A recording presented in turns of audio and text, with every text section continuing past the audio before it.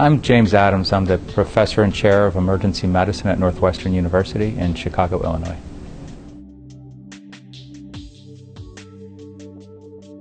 There seemed to me a role for a practical textbook and a much more applied textbook. And to have a textbook that is applied with algorithms, with pictures, with graphs, without having the pathophysiology deeply described in the book, but much more of a practical reasoning of why we do and what should be, takes up a lot of pages. And structuring according to the core curriculum and having that applied information seemed very important to the field.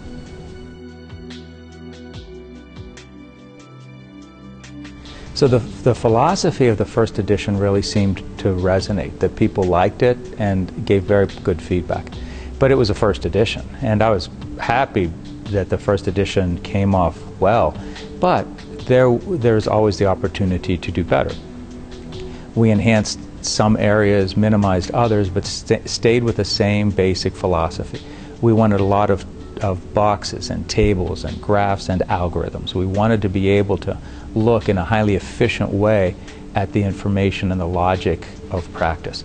We wanted the voice and the mind of the expert teacher on the pages to help guide us through the reasoning.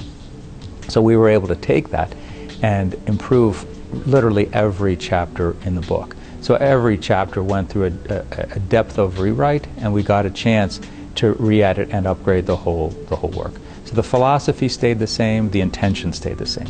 The table of contents still mirrors the core content of the specialty, that it's still written by experts in the field, the expert teachers.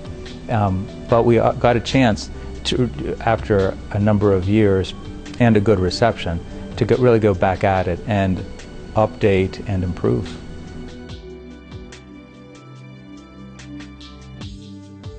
We know that emergency physicians and emergency medicine residents in particular have to read. You can't be a great emergency physician unless we have a lot of depth of content knowledge. But getting there can be tedious and can be boring. I wanted a book that was not boring.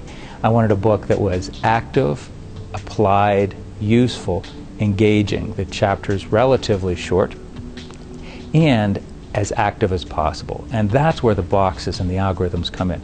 So as we read text, the learner can match it up and can really internalize and find it easier to remember this information. And so that was the spirit in which the book is written.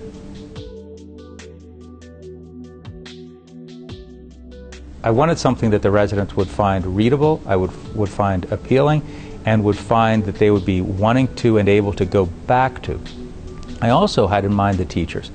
There are people, enormously talented people out there teaching the residents every day in areas of their expertise.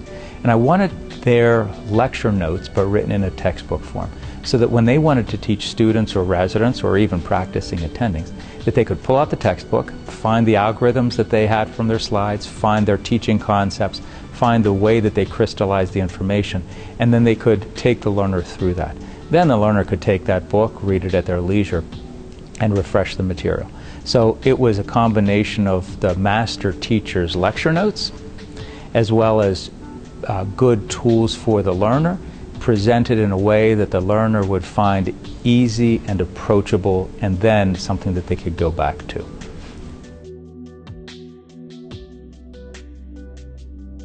Yeah, so we're already finding outside the country that it's appealing because there's people who need that applied work, and so that they can use it as a learning text and a reference text at once. It's not so overly simplified because it does have explanation there, and that reasoning is important. We find that it's useful because many rural emergency departments don't have emergency physicians. Many of the rural departments have family doctors or sometimes only PAs or NPs. So it's a readable text that they can use that provides depth and logic for them of how the emergency physician thinks and what they know.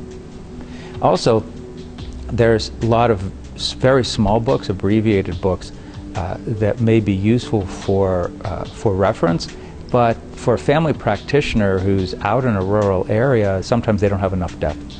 And so this book, as an applied book, can be really beneficial to them.